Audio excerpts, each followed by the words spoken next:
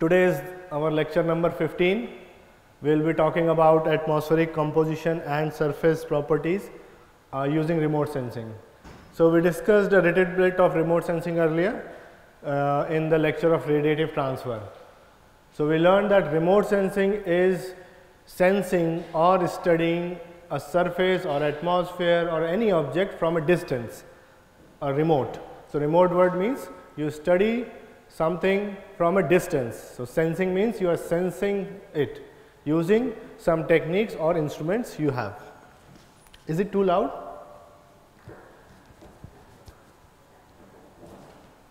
Yeah, I think it will be better now. Okay, so here is a chart depicting the comparison between or among the atmospheres of different planets in our solar system.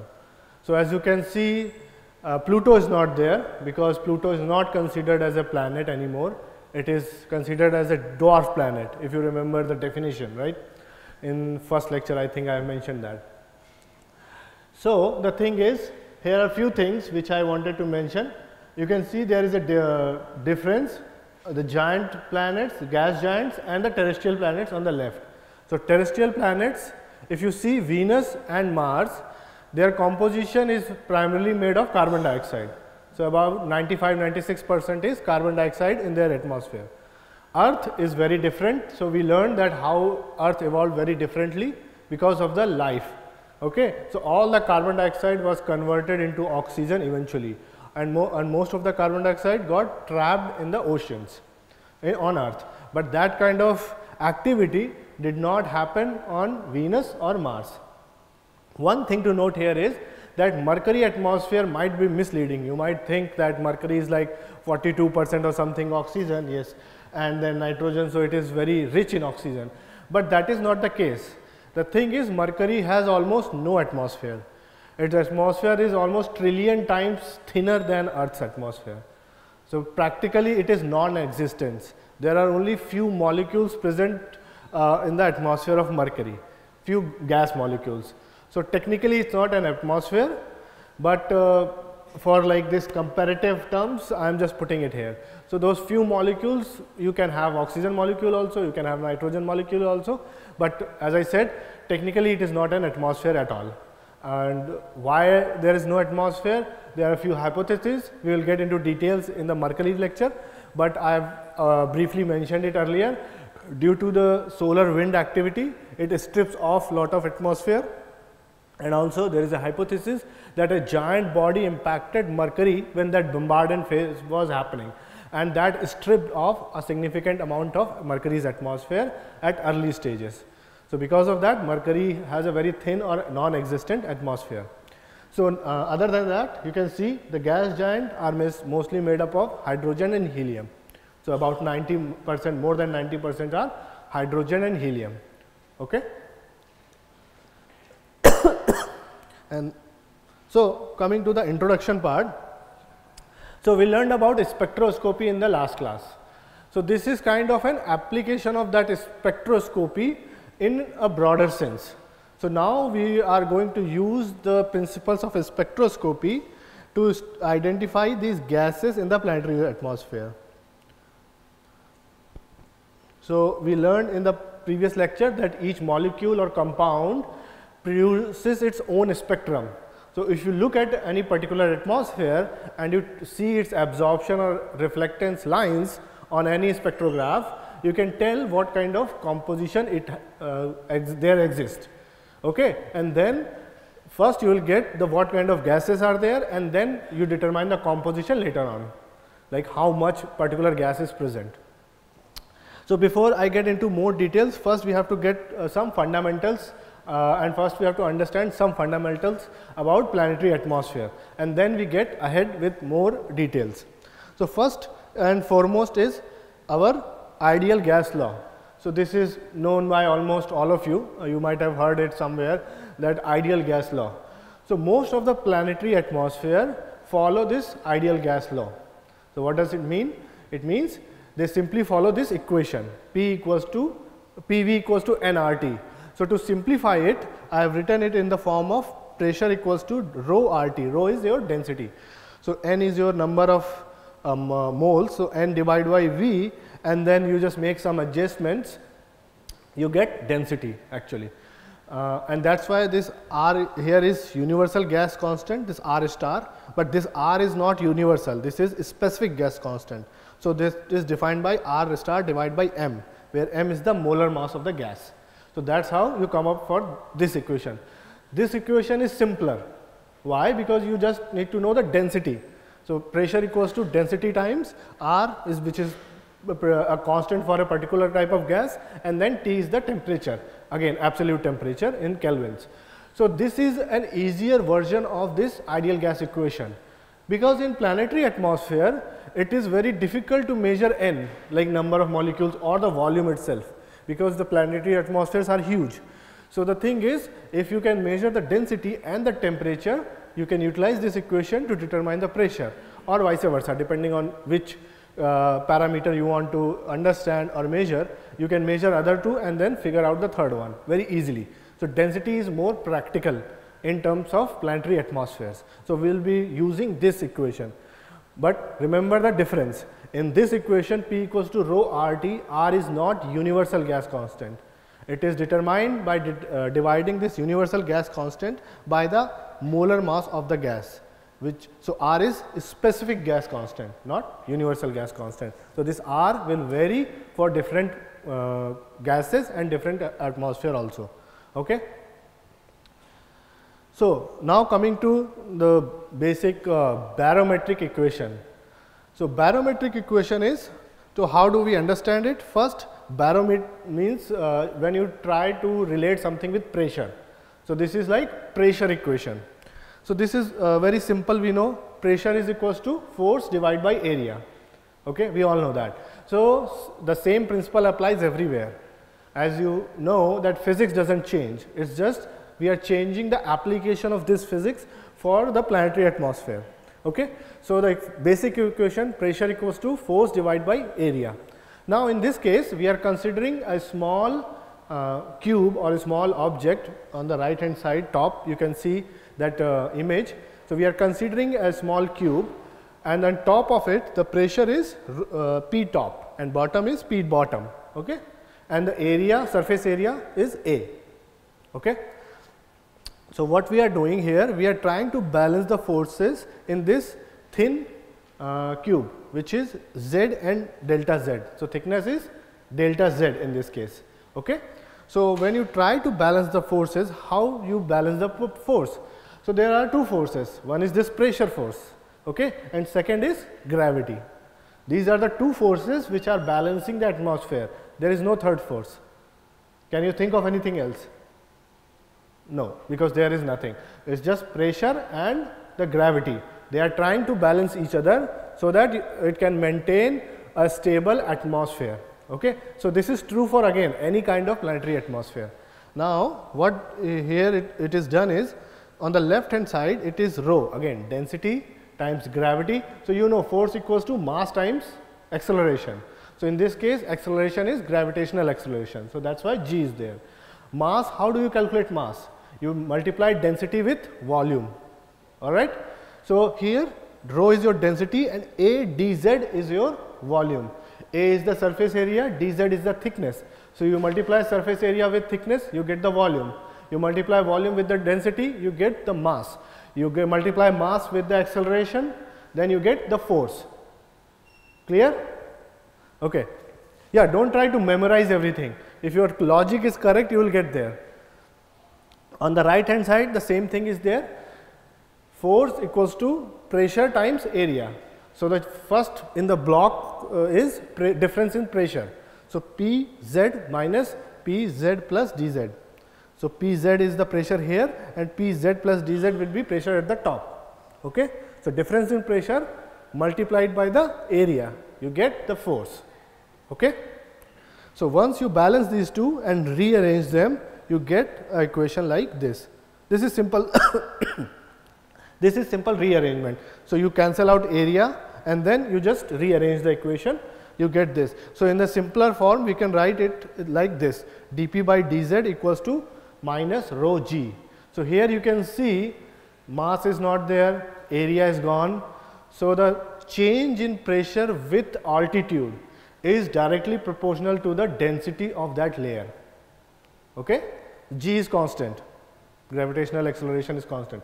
So that's why this kind of balance is known as hydrostatic balance. Again, this is true for almost all the planetary atmosphere as long as it is a stable atmosphere. Okay? So this is known as a very popular hydrostatic balance, where pressure gradients is supported by the gravity. Okay? Simple enough. Any questions, queries? So now we will use that ideal gas law which we learned just now, and this ideal gas law we will utilize with this hydrostatic balance to find a kind of a relationship between pressure and the altitude. So first we write the ideal gas law, that first equation. Now what we do, okay, I will write it. So what we are doing here is, since your P is equals to rho R T, so what we are doing, we are just rearranging, we are saying rho equals to P by R T. Okay? And once we replace this rho in your hydrostatic balance equation, we will get the equation, the second equation written up there, that is dP by dz equals to that one.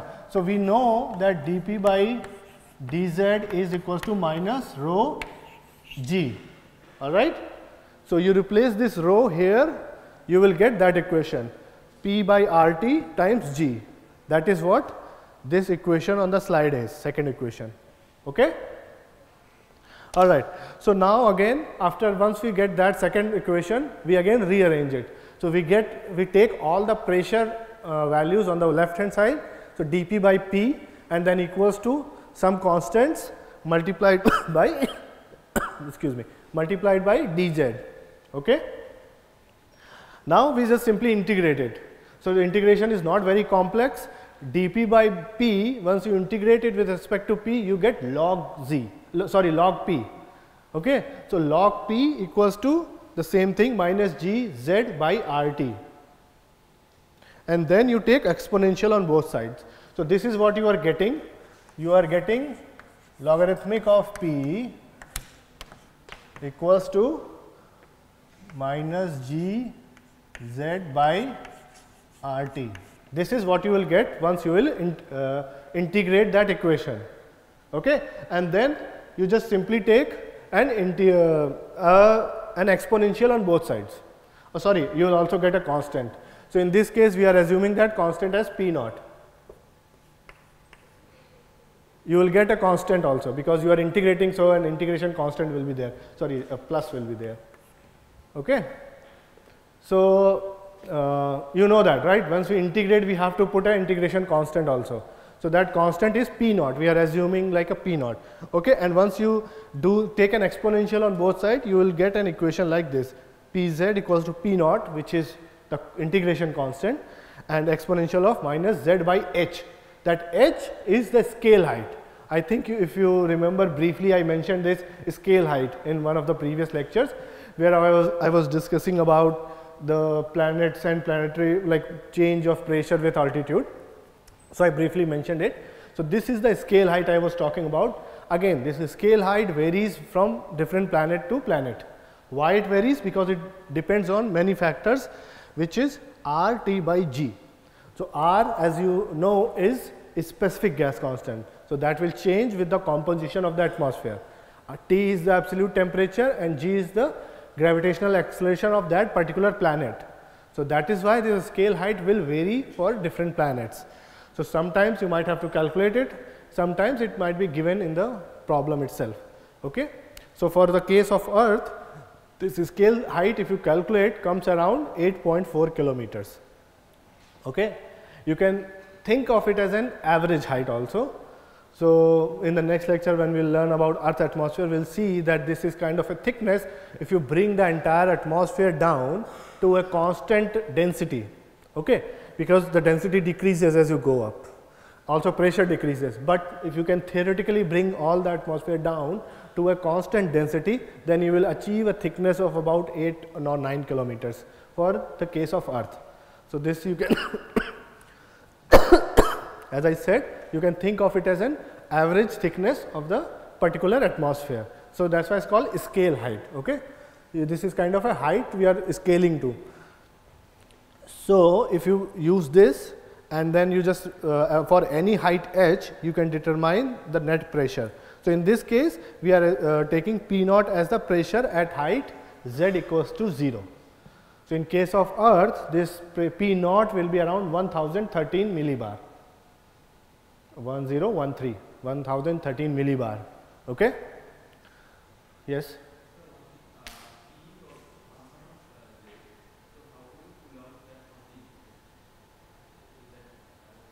Where? Okay.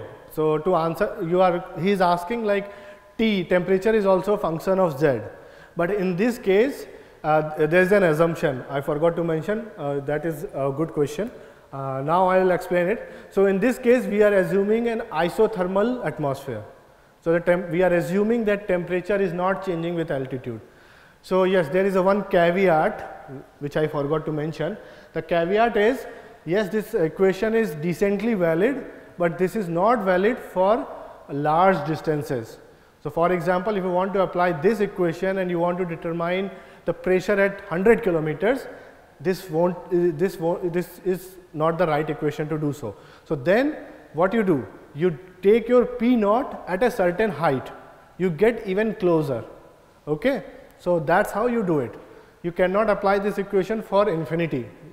So once you go in like upper atmosphere around, let's say 70 kilometers, 80 kilometers, these equations will not be valid anymore because the temperature fluctuations are very high. So then in that case, this is not applicable, but this is decently applicable in troposphere. Okay? Up to 10-15 kilometers you can apply without any problems.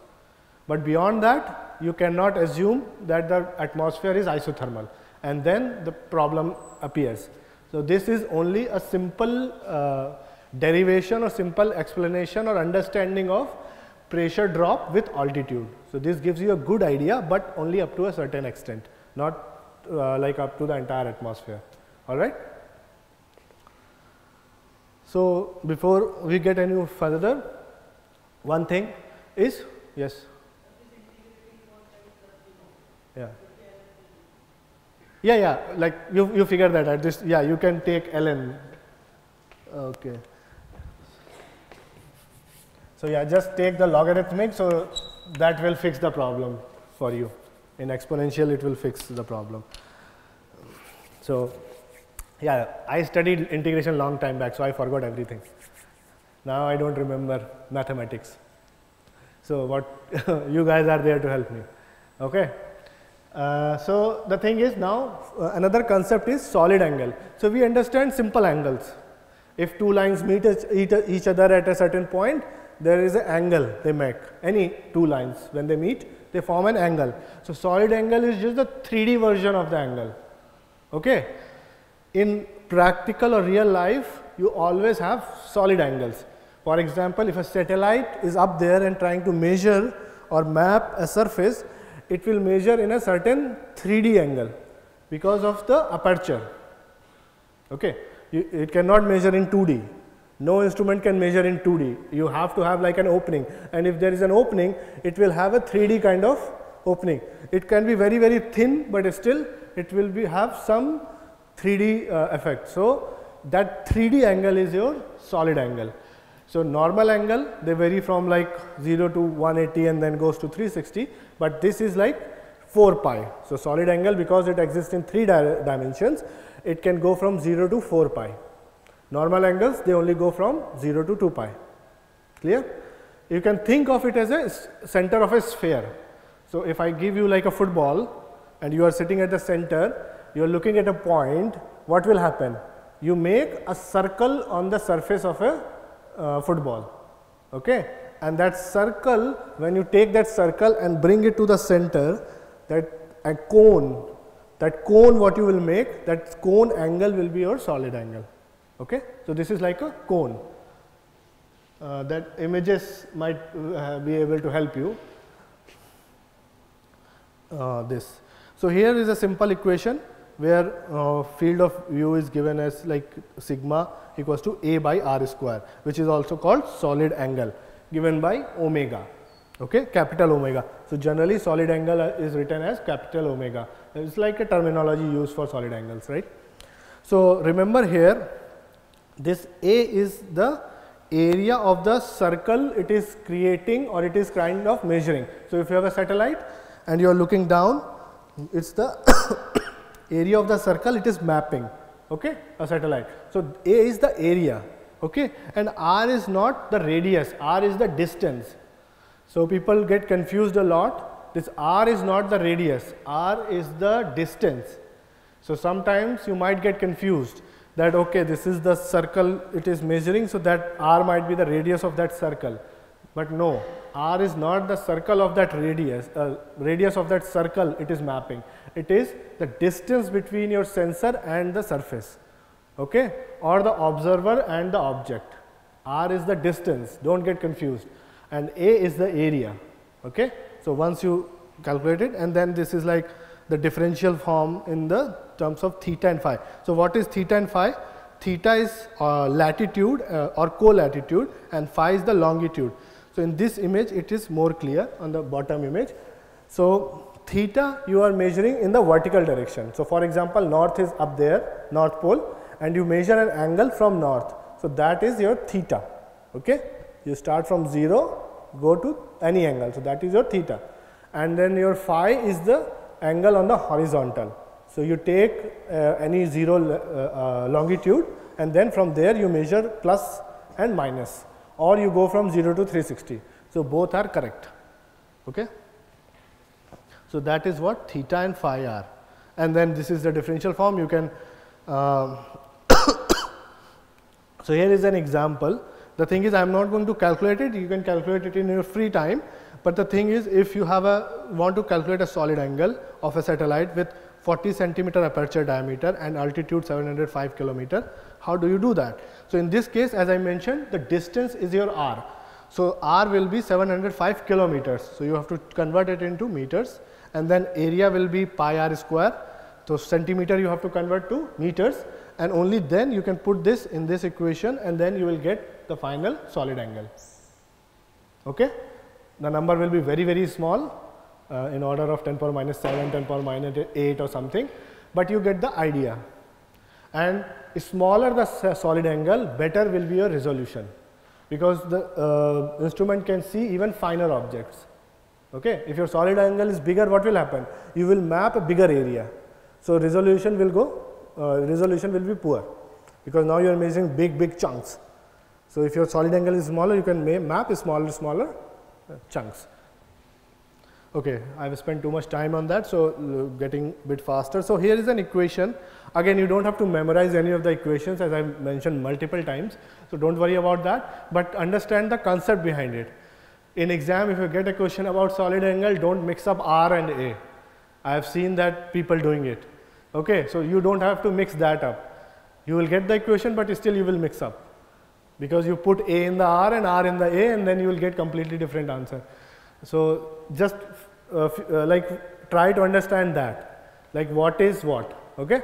Same with this equation, again you don't have to memorize anything, this is just for your understanding that if you want to define a radiance in differential form, it looks like this.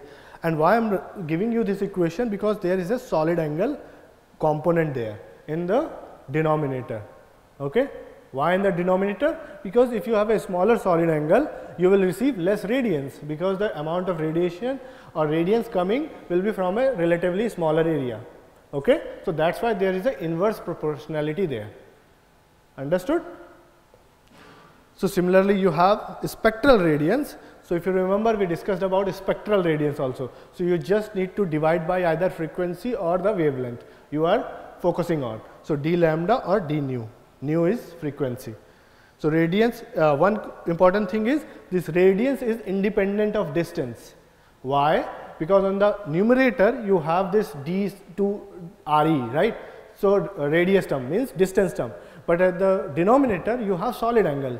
So further you go away, the smaller your solid angle will become. So they cancels out. So the radiance you will get will be the same, but irradiance will be different because irradiance depends on the distance. Okay, so don't get confused. This is radiance, not irradiance. And now how do we measure it? Using some atmospheric windows. So we'll see what those are in a bit, but before that we just first understand how measurements are made and what kind of satellites we have. So we have two main or major category of satellites. First is pose, second is GOES. So there is a rhyme also, GOES pose. Okay, so the pose, yeah, you can write a song about it if you are creative enough. GOES pose, GOES pose. Okay, so the pose is it says PO. So PO means polar. Okay, so these satellites are polar orbiting satellites. What does it mean? It means they are orbiting around the poles. As you can see in the image also, first image, that the satellite is orbiting around the poles. Okay, and Earth or a planet is rotating under it. So that's why they are polar orbiting satellites or polar orbiting environmental satellites, and they go about like 400 to 1000 kilometer altitude, and they take about 80 to 90 minutes to complete one orbit. Okay. Now the GOES, so as it says GOES, so it goes away. So they are basically geostationary satellite. They stay very far away. One of the assignment you calculated the altitude also. So that is around 36,000 kilometers from the surface of the Earth. So you can imagine how far they are. So they are called geostationary satellite because they appear not moving from the surface of the Earth. So they take exactly 24 hours to complete one rotation, and that is why they appear stationary from the surface of the Earth. All right, clear? GOES pose. Okay. So here is an image again. So this is like further away. Okay, so there are few types of observations we do from using the same satellite. We can do different type of observation. One is nadir, means agir. Okay, you drop from the top. Actually nothing is dropping, this is, I am just telling you how, so you can remember the difference. So when you measure from the top or a vertical line of view, then it is called nadir, because something can fall off directly, right? So that way you can remember. You can find some other technique also. This is how I used to memorize. Now I don't have to use these techniques, but maybe you will use. So the thing is, when you have a surface and you are trying to look down exactly or almost at 0 degree angle, then it is called nadir observation. Okay. If you do from a like horizontal direction, so your surface is like this and you are trying to look from this direction horizontally, then it becomes limb observation. So here A is your nadir, these both are limb observation. Now in limb you can do two type of observation. One is your emission. So emission is when you don't have a source present. So that then you only get emission, no reflectance, no absorption, only emissions. But in case you have an object or source present like sun, moon or a star, then you can get absorption images or absorption measurement also. Clear? Questions? No. Because in this case what you are doing, you have a sunlight, let's say, coming, and you are trying to measure how much it gets absorbed when it passes through the atmosphere. Because you can easily measure sunlight when you just have to go up a little bit with satellite, right? Or you just have to move your sensor up or down a little bit, and then you can measure the direct sunlight. And once you move it down, you can measure the sunlight through the atmosphere. So you can determine how much absorption is happening in the atmosphere itself. Okay. Okay, this limb technique, this absorption technique which I am mentioning here, is also referred as occultation. So occultation is a more scientific term people use. I'll get into details later with in this lecture itself. So occultation is this technique. You try to understand the atmosphere of a planet using the occultation. So you have like a sun on the other side or a source. You can put your own source also, and then you just take the absorption pattern on the other side. So that gives you the bending angle. Using the bending angle, you can measure the density basically, because refraction is happening, right? So refraction tells you how much bending is happening. So bending tells you the density difference within the atmosphere. So this is a technique used. Okay, so pose again. So what are the benefits or drawbacks of these satellites? Simple, you just have to use your common sense. These satellites are very far away. So once you go far away, what happens? Your spatial resolution will decrease. Simple. You try to see people, let's say there are 100 people sitting. If I want to see them from a kilometer, I might not be able to even tell there are 100 people, right? Because my resolution will decrease. That same thing happening with the GOES also. Other benefit is, since the GOES is always looking at the same place all the time, you get a good temporal resolution. Temporal means time resolution. Means you can look at the same place over and over as quickly as you want, as slow as you want. You don't have to move your satellites, you don't have to wait for the satellite to come back again at the same spot. And that is the problem with the POSE satellite, because POSE satellites are moving very fast. Yes, they are moving fast, they are covering a lot of area, but the problem is they only come at the same spot every day, but at the same time only. So for example, if there is a tornado there, or big storm is coming, or you want to study atmospheric pattern in your country, I don't care what is happening in United States, right? Let's say some tragedy is going to happen in India. I want to study it every minute, but the POSE satellite will be gone. It will come back in next 24 hours or something to the same spot. So I am stuck, okay? But with the GOES, I can just study the same spot as quickly as I want, depending on my need and my satellite capabilities. All right. So that is the benefit of GOES, but also the drawback of POSE. But the same time, the spatial resolution from GOES, it is so far away, we might not be able to discriminate or differentiate between different objects or different patterns on the surface, as well as we can do with the POSE, because POSE is so close, it can give you a much better spatial resolution. Understood? And all the stuff is written here. It's just like elaborated details are there. You can read them. If you have any questions or queries, you can ask me.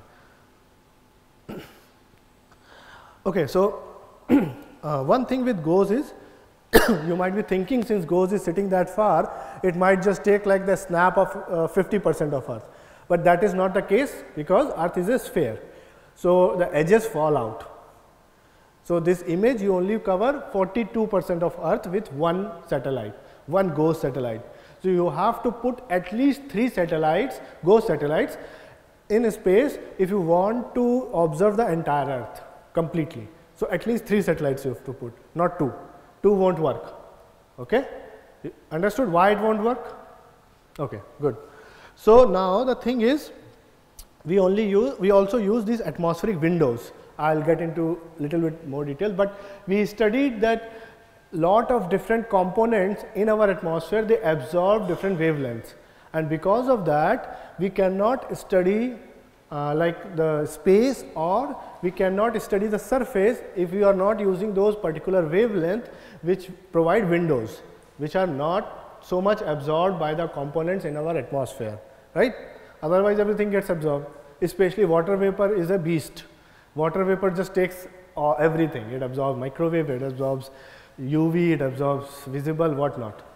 So that is the problem. So we have certain windows. So one good window in visible is this 0.55 to 0.7 microns. So visible is mostly act as a window.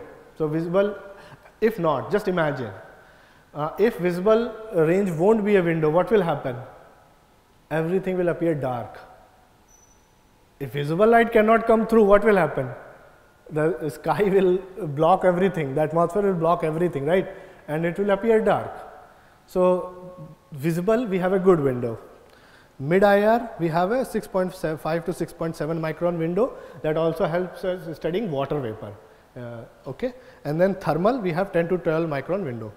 So before I get into more details of windows and all, there are 2 ways of measuring. One is active remote sensing, one is passive remote sensing. So as the name suggests, active means you are actively measuring. What does actively measuring means? You have your own source. So you put your own source in the satellite itself. Okay? So for example, you put a laser there or some kind of source, whatever wavelength you are interested in measuring.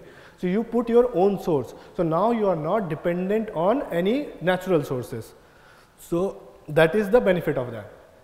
Then you have passive way of doing it. Passive means you are not depending on your own source, but you are dependent on natural sources. For example, sun. You wait for the sun to come up, reflect from the surface or limb observation through the atmosphere, and then you measure. So GPS is an active technique. GPS, your like mobile phones have GPS, right? So those satellites have active sensors. They have their own sources. They send signal, then other satellite receives signal. So multiple signals are sent at the same time, received at the same time, and then triangulation is done. Okay, I am not getting into GPS again, then I will digress to a different field, but the thing is, that's how active source work. Passive is you put a sensor up there and you wait for solar, sun source or some other active source or any or just emission coming from the earth's surface. As simple as that. The benefit is in active source, as I said, you don't have to wait for the natural sources. But passive, another benefit is they are cheap, because now you are not putting your own source there. So they are cheap to make. Second thing is passive sources or passive technique use less energy, because you don't have your own source, so you don't have to burn more fuel. So your mission can go for longer period of time. Okay? So that is, those are couple of benefits of passive technique also. And I have mentioned some examples here are like SAR, synthetic aperture radar is an active sensor, laser altimeter, active sounders, and then spectrometer, radiometer, and then passive sounders are there, which are passive sensors. Okay. One question, why synthetic aperture radar is called synthetic aperture radar? What is synthetic there? Quickly, quickly. Because it's not actually present there. Not from CSRE. CSRE people, they already know. Excuse me? Yeah, the radar length, okay, he is almost correct. I will explain it a better way. So synthetic aperture radar means you have a radar antenna and it has a certain diameter, okay? And that diameter is very small because you are putting it in a satellite. You cannot put a big antenna. But if you want to get a good resolution and good information you want to collect, you need bigger antenna. Bigger the antenna, you collect more information. More information means better resolution, better results. Okay. So the technique to do that with a smaller antenna is you use the same antenna, you take multiple measurements through a profile. Okay. So you go through like this, you take a swath, okay, and then you just integrate all of them in one image or one spectrum or whatever. So that one image will be an integrated effect or combined effect of this entire swath you are taking. So you are synthetically increasing the size of the antenna. So that's why synthetic aperture radar. You are synthetically making this aperture bigger so that you can get a better resolution or more better information. Okay. Okay, now coming to wavelength ranges. So there are 4 major wavelength areas or broad wavelength ranges. One is UV, then visible, infrared and microwave. Okay, these are the 4 regions where we try to study the atmosphere and surface as a whole. Okay, and each of them have their own benefits and drawbacks again, as you learned that not all can pass through that atmosphere, but sometimes we want that.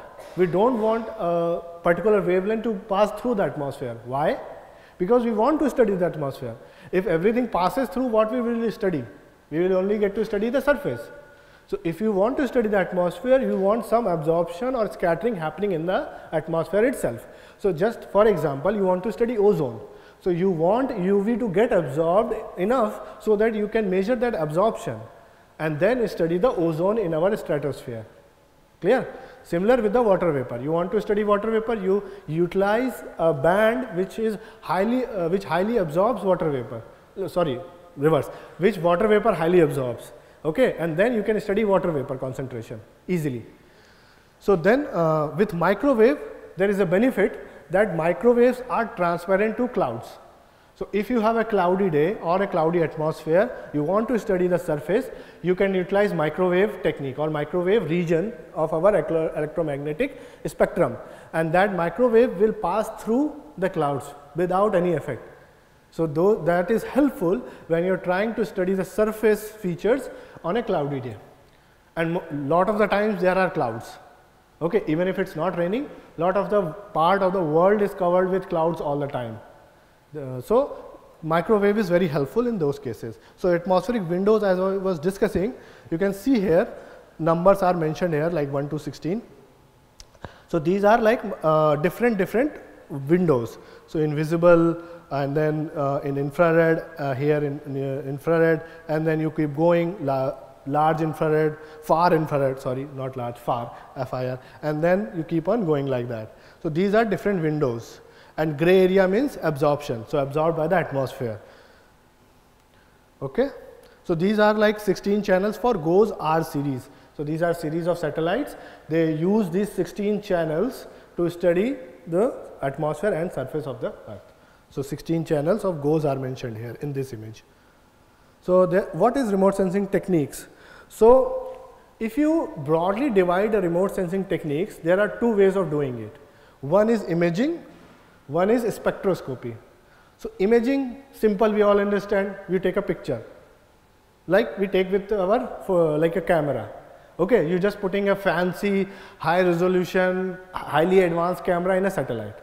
So those visible window we have, we can take images. So a lot of the missions for planetary missions like Mars or other planets you send, you at least put an imaging camera. You might have heard like there is an imaging camera there. Because first we want to at least see like how a planet looks like, how a particular object looks like, right? First, to understand it, you want to see it. So, and also you want to see it in visible spectrum, because in that you see the true colors. Otherwise, if you use infrared, ultraviolet or microwave, you only get gray images, grayscale images, because they are not true colors. Okay.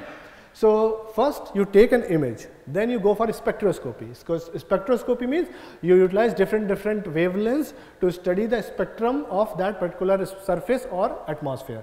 And then you understand in more details. So that is not colored image, that you just only get graphs or some grayscale image, and then you try to identify features or something from that. All right. So there are certain of them, as I mentioned: imaging, spectroscopy, remote sensing from ground, occultation techniques, so that limb measurements I was mentioning, and gravitational field measurements. So imaging is simple, as I mentioned. You try to image the surface or the atmosphere using visible range. That is what imaging mostly is. Sometimes you go a little bit here and there, but mostly when you do it in visible, that is called imaging. Okay. Sometimes imaging is also done in other wavelengths like X-ray. So here is one like thing is mentioned. Lot of people using these telescopes. They use X-rays to image certain objects so that they can understand their atmospheres, because atmosphere absorb these X-rays, any atmosphere, not just Earth. You have any atmosphere, they absorb X-rays or shorter wavelengths very efficiently. They get absorbed very quickly. You might be like, why? You guys don't ask questions. Whatever I say, you are like, oh yes, yes, yes. Nobody will ask me like why. Do you know why? No, but still you won't ask. Then how will you learn? I cannot answer everything. See, I can also forget something. Like he asked me a question, I was able to answer it. Otherwise, I might have forgotten it. And you might have learned a half truth, right? Or half science. So you should ask questions. Don't just believe what I'm saying. Okay. So, okay, I'll tell you this.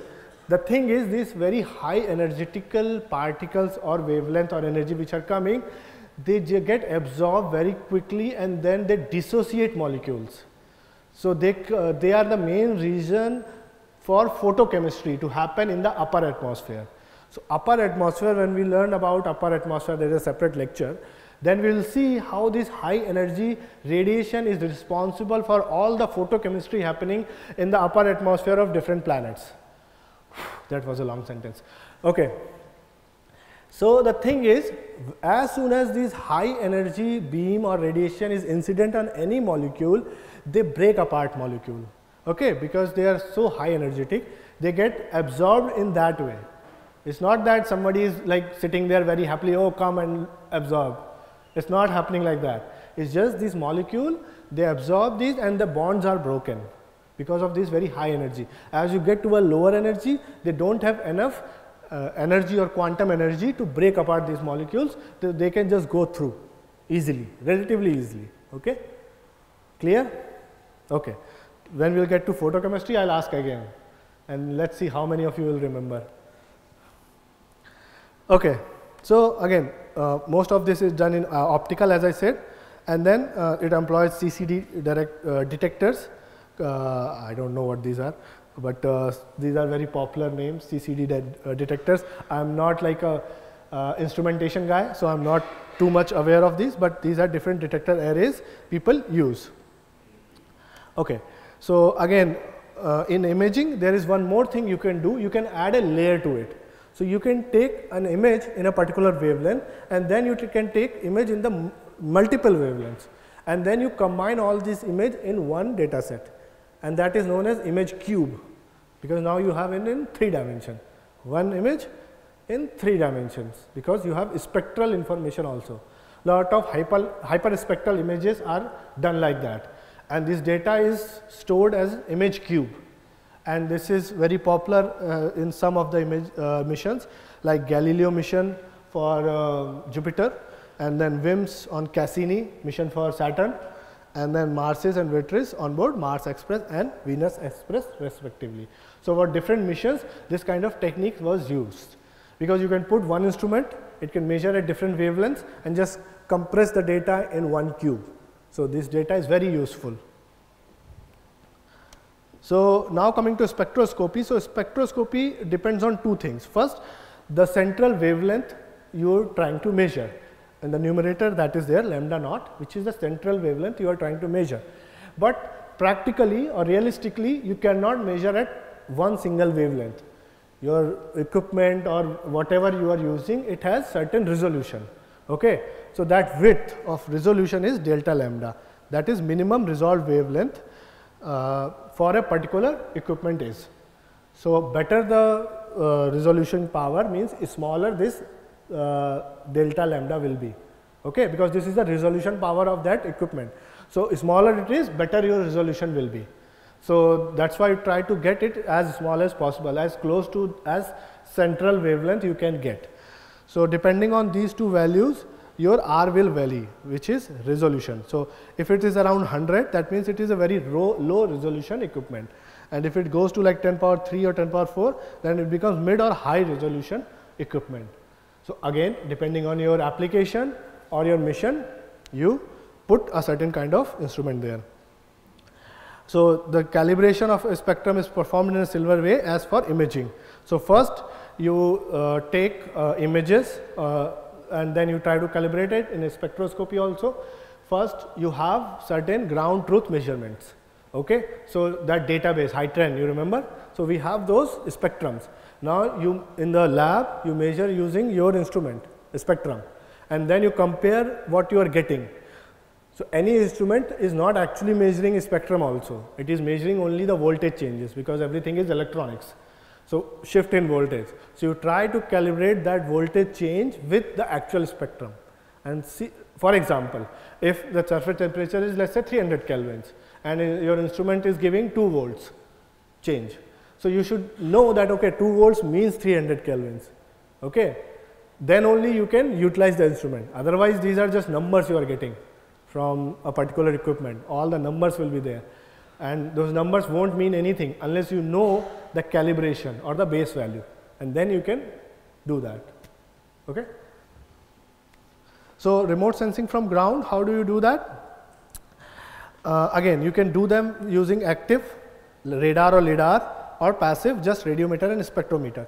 So remote sounding. Okay, so whenever you heard this term sounding, sounding does not mean somebody is playing music, okay, or there is no sound happening. Sounding means you are trying to get a profile of a particular variable with altitude, as simple as that. Okay. So if you want to get a pressure profile with altitude, it is called sounding. So the technique is called sounding. You are trying to sound the atmosphere. So if you are trying to, let's say, measure the density variation with altitude, you use sounding techniques. So limb measurements, they are known as sounding techniques, because using limb measurements, you can measure the variation of density, pressure or temperature, anything, okay, within the atmosphere, and that will provide you a good profile. So this profile, whenever you are getting, that is your sounding techniques. You can do it with either again active or passive. Active, again, you can use your own source, send a radar signal, or on the ground put a lidar, send a light ray upwards. Lidar and radar, don't get confused. Lidar is light, means it uses visible light source. Radar uses radio light source. Radar, radio, lidar, light. Okay, so it uses visible and radio sources. That is the only difference. Again, the difference is frequency or the wavelength you are using. The technique is same. You are just sending the wave or the energy packets. You are measuring the scattering and the reflection which comes back. Okay. And for like measuring different things, different instruments are there. For ozone, Dobson spectrometers are used. So occultation, as I was mentioning earlier also, I think I have explained it a lot. So occultation techniques happens when you have like a source. You can use the solar source or you can use your own source, send a signal through the atmosphere, measure it on a different instrument, you get the occultation measurement. You get to understand the atmosphere of any planet. Recently, a Venus mission utilized that technique. Okay, and with that mission, they had a source on the spacecraft itself, and that source sent a light through the atmosphere of Venus, and that light was captured where? On Earth. And we captured that, like I won't say light, the electromagnetic radiation is the correct word. So the radiation which was sent, it went through the atmosphere of Venus, came to the Earth, and we measured it.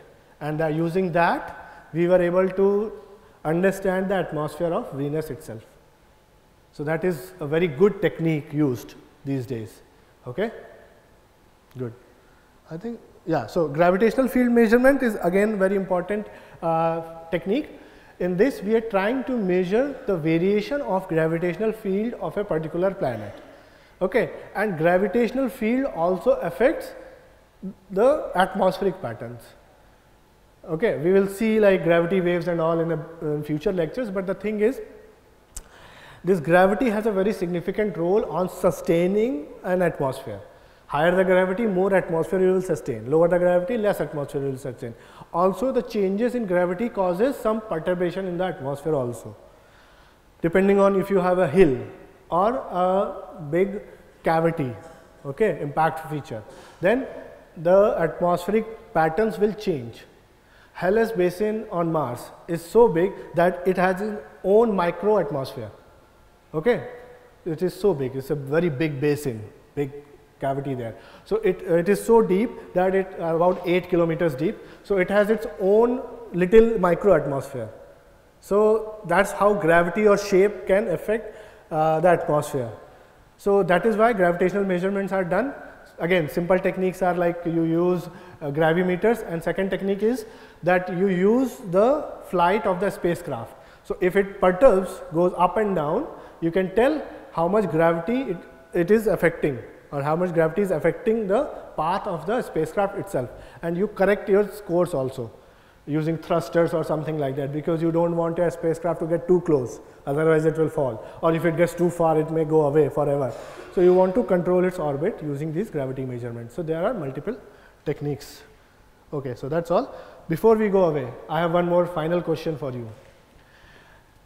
We learned that the light scatters more when you have shorter wavelengths. So that's why sky appears blue, because blue lights get scattered more, right?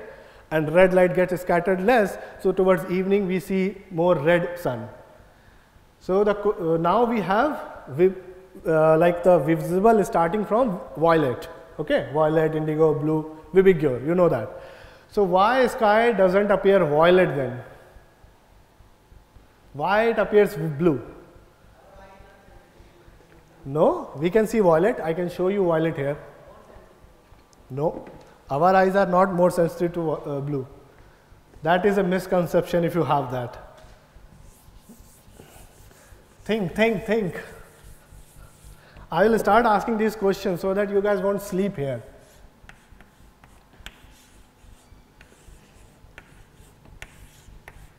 This is the color spectrum we have, right? So the thing is, why we are getting sky blue? It should scatter more in violet. We know that. So if it is scattering more violet, then the sky is only appearing blue, not violet. Excuse me? Be louder. I cannot hear you. You have to be louder. Ozone layer, no, nothing with the ozone only absorbs ultraviolet. We cannot see that anyways. You have to think like you have to combine 2 or 3 things together. If you only think violet, violet, violet, you won't get the answer. You are in like a class which is slightly advanced, okay? So you have to think little bit, not too much. Okay, so I'll give you the answer. Imagine the Planck's radiation curve. For sun, it peaks at green. So I'm just exaggerating it. So the sun's curve look like this. So it peaks around green. So around green color. According to color, I have made the spectrum. You remember the Planck's law? We had that curves for black body curves.